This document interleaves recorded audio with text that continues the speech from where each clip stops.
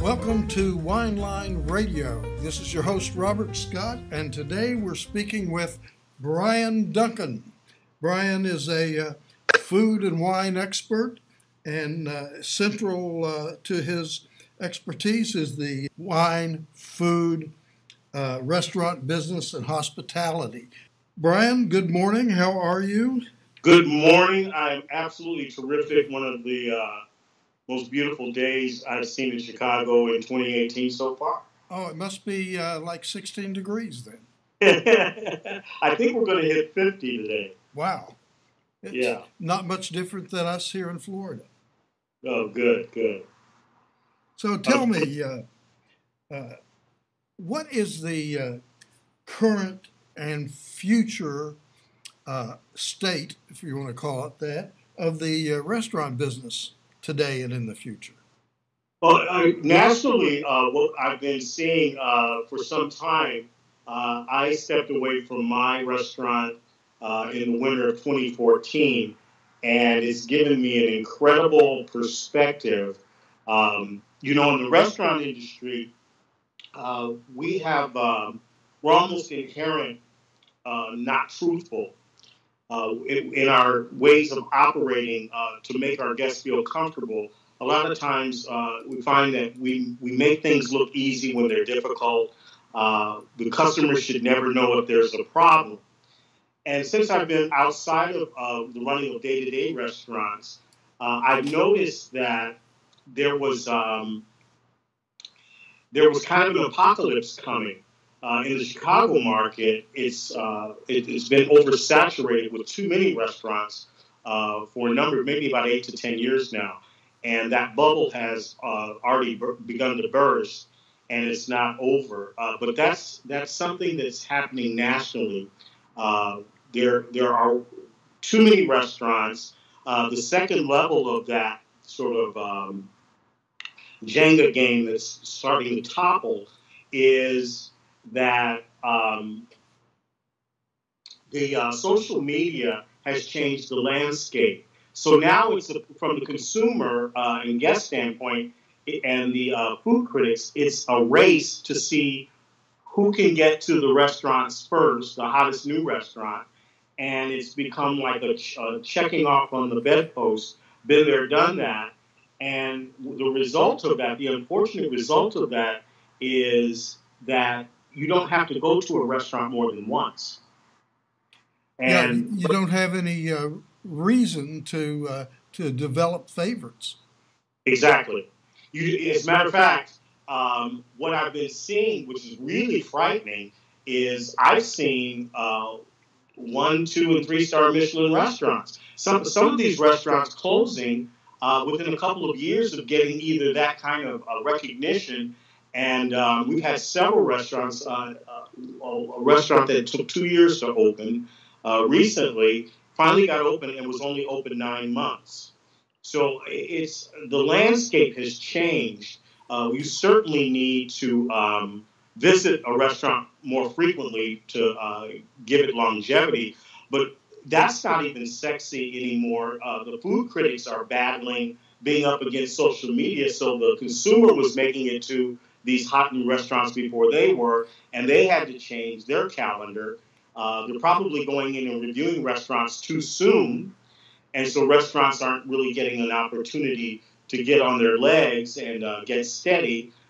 So it's kind of a cauldron of variables that aren't really helpful to the health and longevity of the restaurant industry. The other problem that you throw something else in the mix, chefs have been complaining for some time about the lack of talent and workforce.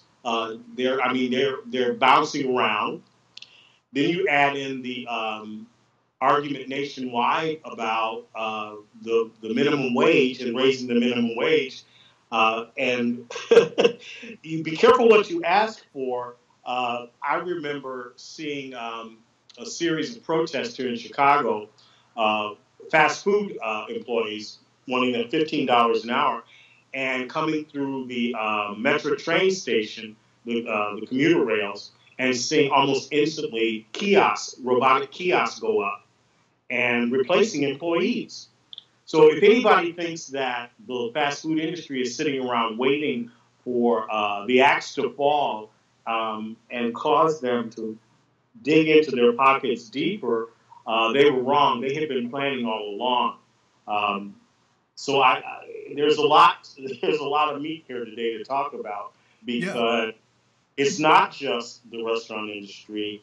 If you think about the predictions of driverless cars, that would immediately wipe out taxis and Uber, which also means that it could eventually wipe out truckers for moving products across the country. So how are those jobs? Where are people going to go who have been, skilled for that type of labor? We're in an evolutionary process, labor-wise, because a lot of activity and a lot of jobs that we've taken for granted are being replaced right before our very eyes.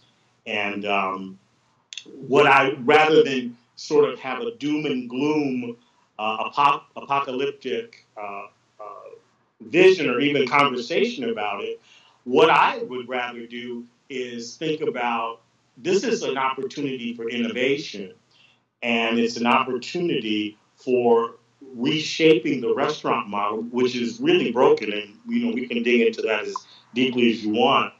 But I much prefer looking for the what next and what kind of solutions, and helping shape that in a way that answers questions that robots will never be able to, and that's about humanity. Well, Brian, that makes a lot of sense. I don't think anywhere is what you've been talking about more evident than right here in Central Florida. We have an enormous hospitality business here because of the theme parks. And we have been absolutely exploding with new restaurants from one area of Central Florida to the next. And, what happens, it seems to me, when you open a new restaurant and you run up into that phenomenon where people are dashing to come try you for one or two times, then you lose that commitment on the part of the restaurateur to bring them back and try to do things that will build the longevity of the restaurant. Certainly. I read an article 2 days ago about a restaurant in Venice, Italy. Some travelers went to the police station at the end of their meal to report that they had been gouged at a restaurant. I think it was something like 900 euros for 3 or 4 people for lunch, and the hidden charges and all of those kinds of things. It's interesting to me that I used to have fantasies of being a food critic one day, a restaurant critic, and my specialty would be that I would never write a bad review. That the only reviews that I would write were to restaurants that were really getting it right, that were really doing well, instead of being sort of tabloid-esque. If you read some reviews, you start to think, boy, they just really like being nasty, or it takes on a tabloid-esque tone for readers. But I would be much more interested in reading reviews that they didn't waste their time beating up a bad restaurant, but instead celebrating real talent, and folded into that would be restaurants that were continuing to produce great product and a great experience, and understood hospitality at a very core center of their being. So to me, it's almost like we go about it the wrong way. We're rewarding places by even mentioning them in some cases, but wouldn't it be great if you just opened up the book and this was a list of restaurants that new and that have been around for a while that are still worth visiting? Yeah, I try to do exactly that thing same kind of format when I'm reviewing restaurants and wineries. If Mhm. if I'm not impressed or I don't think they're doing a great job, I just don't talk about them. You know, Exactly. it just because they'll die on their own without me saying anything. But there are those that just completely stand out. There's one restaurant here in Central Florida that I've been associated with for almost 40 years since they opened their door. And it's called Enzo's on the lake, and it's a beautiful lakefront setting here in Winter Park in an old kind of villa. And people just absolutely go back there time and time and Mhm. time again. It's one of those restaurants when you go for a nice dinner, you look around and you see people there that you've seen 10, 15, 20 times. So those Mhm. are really rare these days. The loyalty. But yes, it is. It is. And why aren't we celebrating, really celebrating those? There's so many places that uh, continued because they weren't social media, uh, you know, I don't even know the word, social media mavens. They almost eliminate themselves from uh, being sort of visible and in presence of mind in people's list of places to must go see. And it's almost as though the critics are really encouraging that because they don't celebrate the ones who have been open 5, 10, 15, 20 plus years that deserve to be mentioned. And then, the awards circuit. I know that the James Beard Foundation honors classic restaurants, which is a great thing, and that's a hat tip to places that have been around. But in general, in the local, in city metropolitan areas, it's always got to be about what's new, what's hot, and so forth. But that's where we are. Well, in a way, that's a shame. Yeah, yeah, yeah. So, but again, I say it's an opportunity. If I get a few extra hours in a week, maybe I should start my own. Well, it's what you're talking about is vital to the business too today. Even though it's this explosion of social media. Uh, if you're not adept at using social media, then people just don't know about you. They don't read newspapers much anymore, and Nobody. nobody does. And you don't get really good reviews on television and that type of thing. So it's the social media, and we found that out with Go Wide. You Yes, know, exactly. uh, if we're not tweeting, people don't know about us. That's right. That's So, right. in a way, that's from a marketing standpoint, it's good that you learn these things and you use the tools that are available to you. On the other hand, it's a shame that we don't celebrate those restaurants and wineries that have been doing a good job. It's Yeah. a great Well, it example kind of of, that kind of is drives our conversation, I think, to how tethered to our devices we have become, whether we want to admit it or not. Um, I saw something that was real, that was probably one of the more exciting things I've run across in the last year. Have you seen these? We've done it. We've done articles about it in Go Wine about augmented reality, where the yes, wine. Yes. So the wine labels come to life when you have an app. You go in the store, and 19 Crimes is probably the best one, I think, is as an example. And it gives you the background, the story behind each person that's on the label, which is it's really fascinating. But what immediately popped up in my mind was not only the applications for the retail shopper for wine, but almost any product you could possibly think of. Could you imagine that at a supermarket? When I'm in a wine shop and I see I'm near the University of Chicago and I have a retail client in that neighborhood. And I immediately, when the students come in, the first thing that comes out is the phone, and they're Googling this wine or they're using some other wine centric app. Um, the applications for that outside of wine into food and into almost any other product are endless. I think it has restaurant applications. Oh, I do too. There are plenty of other opportunities that I think are there. It's in some ways it saddens me a little bit because the wine industry, the retail industry, has not changed much. You have mom and pop shops where you can get to know the owner or the staff there, and they begin to know your preferences, very similar to the person that cuts your hair or fixes your car. They kind of know something about you, and I love that. I love that humanity, that interaction that I don't think a robot will ever be able to replace. But what I do know is you can actually benefit.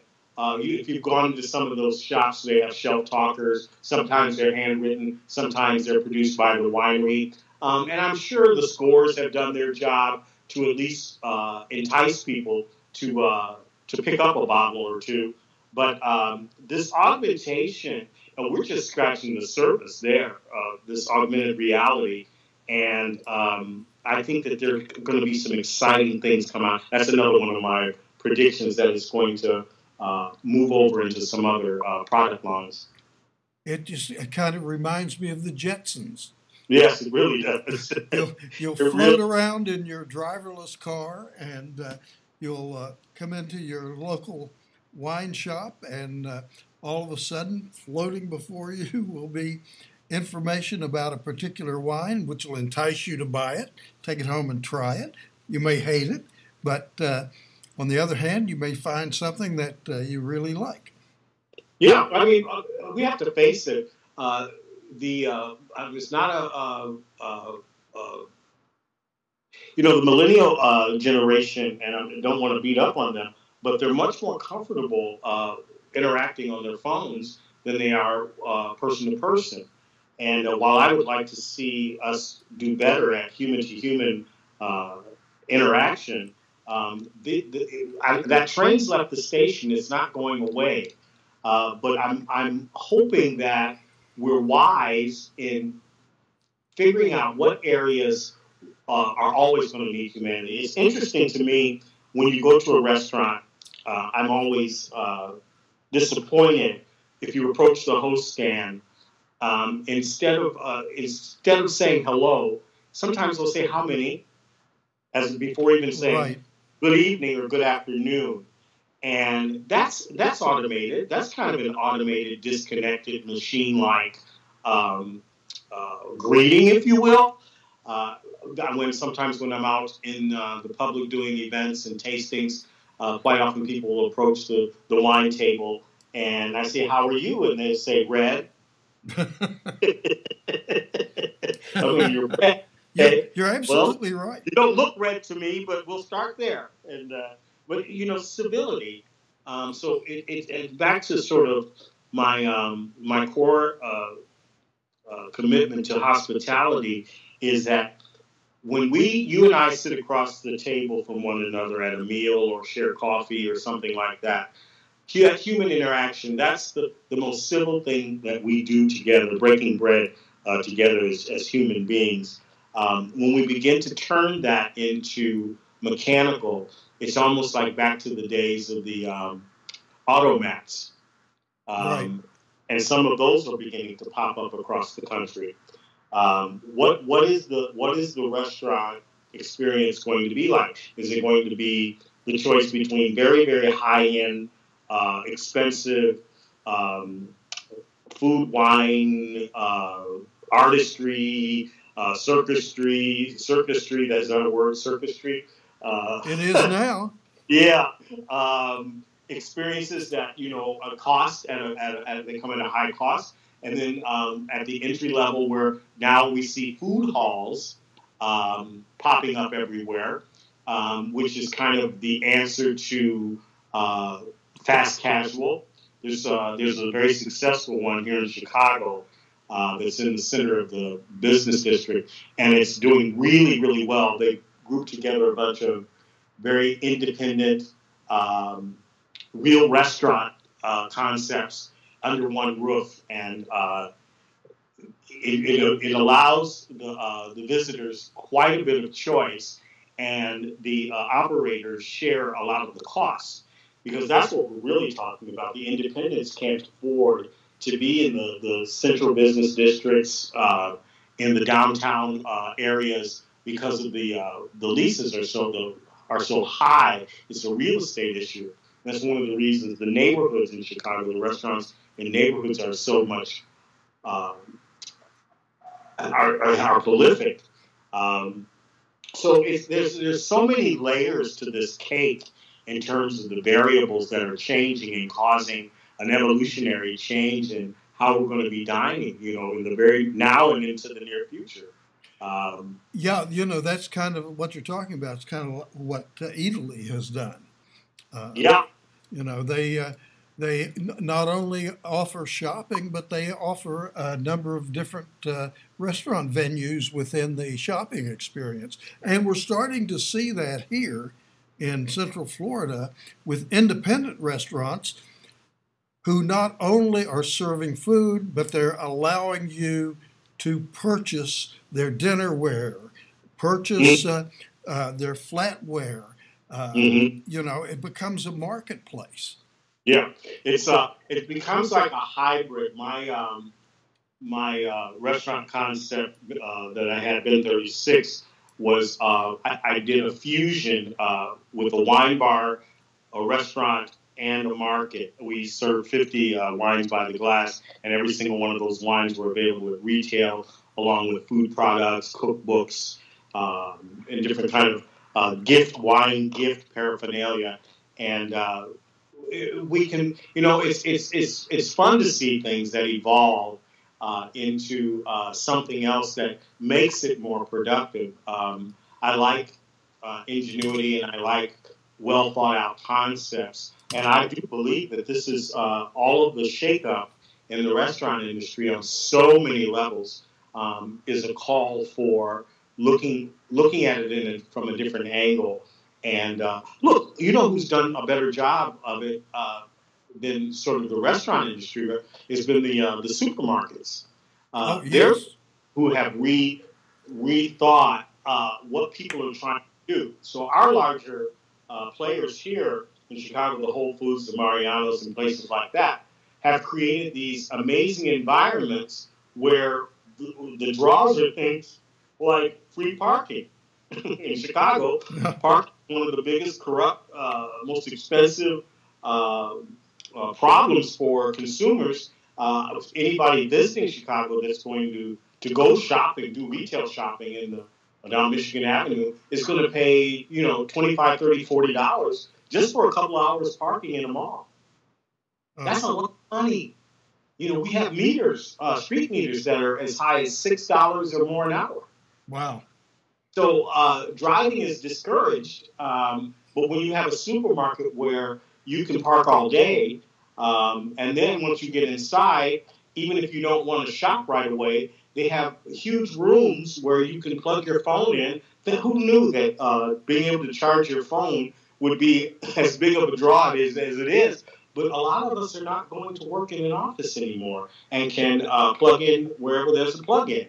Right. And they figured it out. The Whole Foods here has a full bar, primarily a wine bar, but you can go shop and pick out a steak, pick out a slice of tuna, and take it over, and they'll cook it for you, and they'll have a lovely private place to sit down and enjoy a meal. So not only can you pack your car, pull wine off the shelf, and not have to pay full markup. You can invite your friends over from the neighborhood, so you don't even have to get back in your car to go someplace else. No one's going to say how many are in your party or do you have a reservation.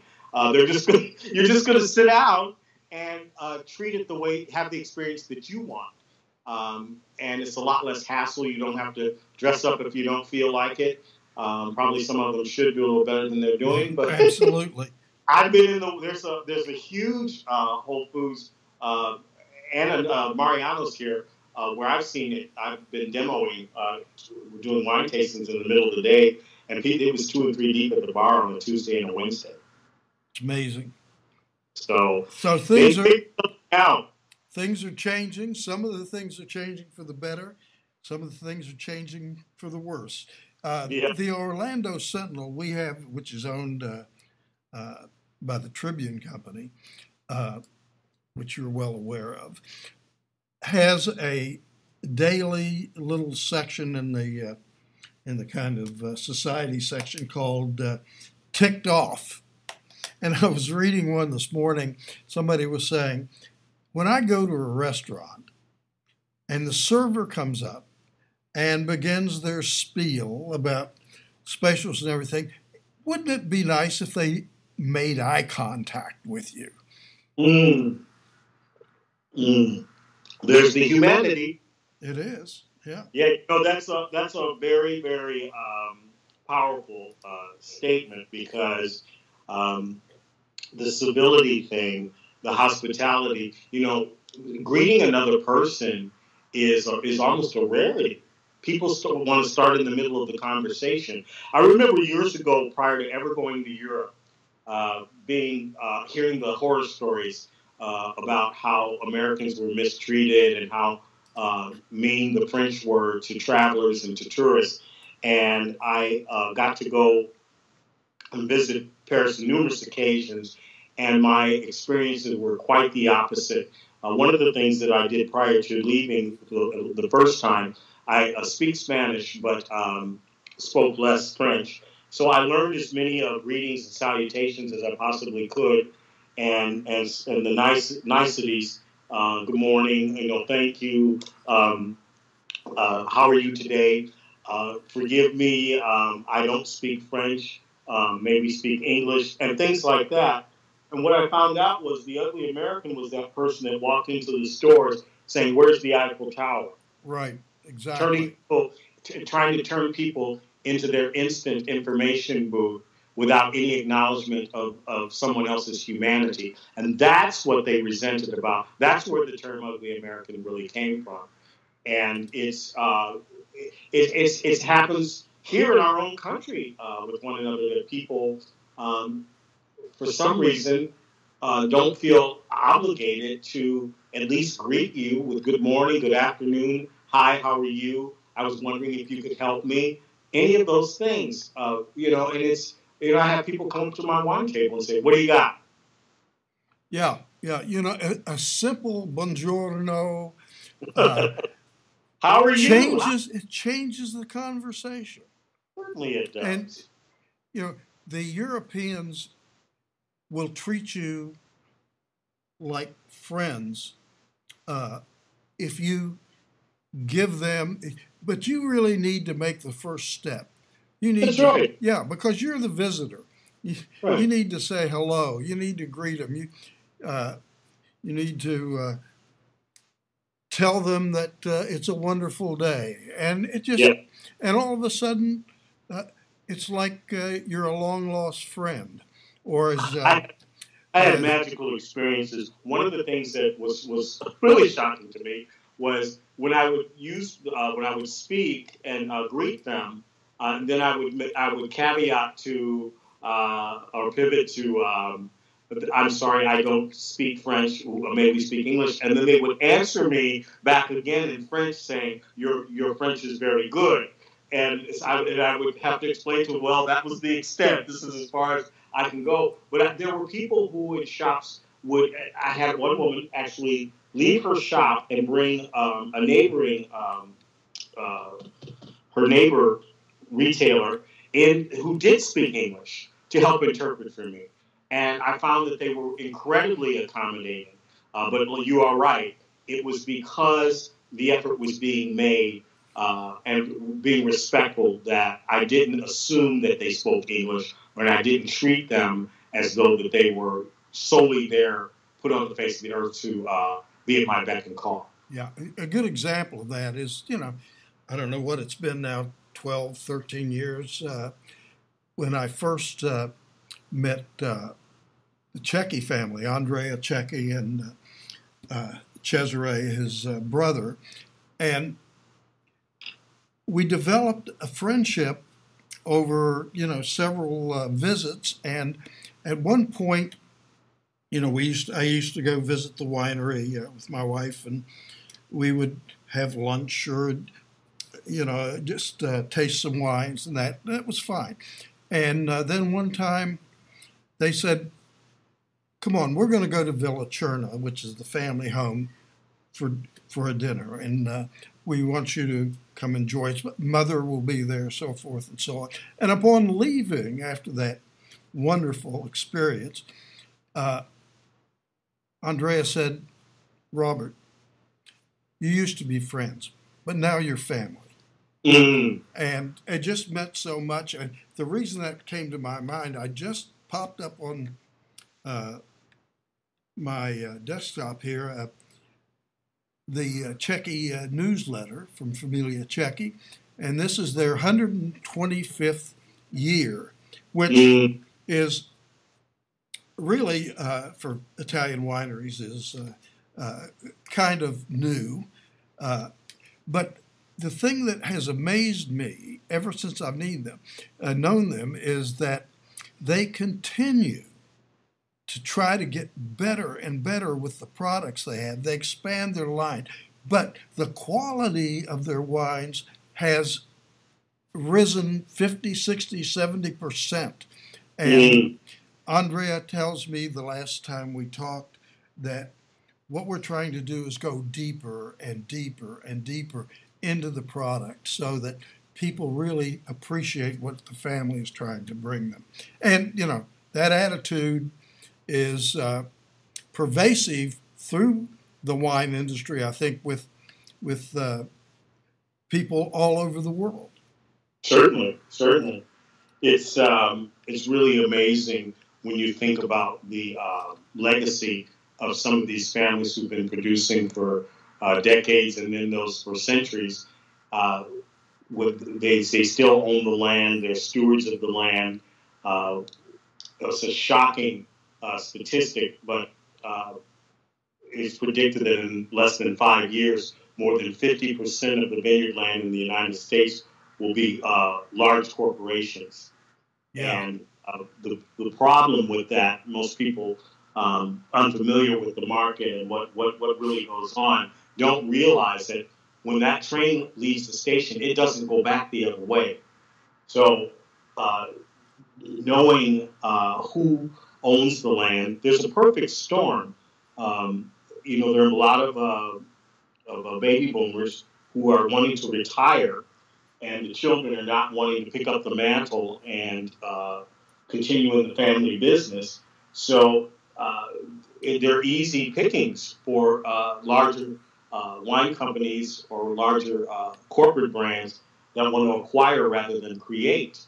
So they can go and snatch up these properties and these pre-made or pre-established brands, and then that's it. So the personality, not only and the unique qualities behind some of these family-owned brands, small independent producers, and even medium-sized, is that once it gets swallowed up, the winemakers themselves, that legacy is lost, and the family's no longer making the wine and putting their thumbprint. The accountants are making the wines. And that's a sad thing. Yeah. So they talked about globalization. We have brands that are created out of literally nothing all the time, and it's hard for someone who enjoys being tableside or being, talking, sharing stories about the families that really built these products and built the legacy and why they're so special and rare. I don't like making up stories. I don't like creating these things that don't really have the kind of history and commitment to just what you're talking about, passion. So I cherish those relationships that I have, as I'm sure you do. Places that I can visit in different parts of the country and the world, where they're still doing it every day. Their arms are deep into the soil, as well as their hearts.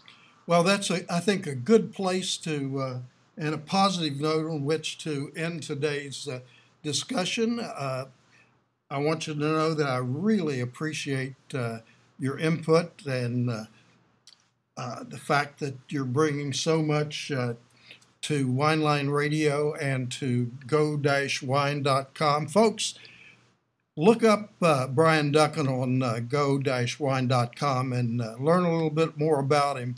I'm sure you'll be impressed with his resume, and who knows, you may even have an opportunity to get to meet him if you're in the Chicago area or elsewhere. Yeah. Rob, it was such a pleasure to hear your voice again today, and just thrilled to have an opportunity to catch up with you and divide up the world with you. Thank you. We'll pick it up where we left off in the very near future. Thank you so much. Take care. Thank you.